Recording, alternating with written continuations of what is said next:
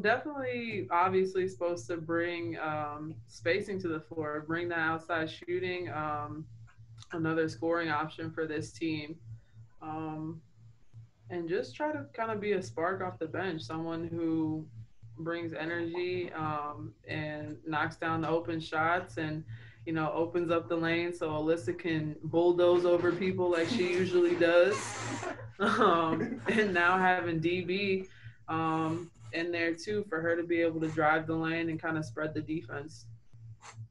Yeah, Kaleena takes on a spacing role for us, and we'll probably utilize her, more. We'll give her more opportunities with the ball in her hands than she had maybe the last couple years in Seattle. But everything runs smoother. Everything's smooth when Kalina's on the floor because she provides great spacing for us.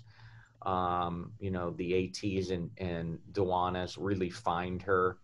Um, she's really talented in transition a lot, very similar to Shakina Strickland, that if you don't find her coming out of transition, she's going to make a three. So, it's going to be fun coaching Kaleena, and I think this, is a spark to her, a fresh start.